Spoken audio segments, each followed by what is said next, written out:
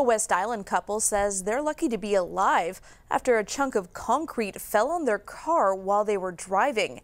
Their windshield was smashed, but incredibly, they were unhurt. It happened on Highway 40 East underneath the Highway 13 overpass.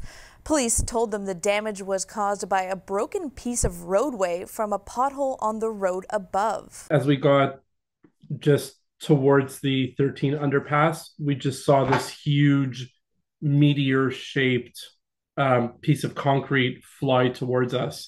And it was coming towards us kind of at an angle, and it just came at what seemed like 100 kilometers per hour, and it went right into our windshield.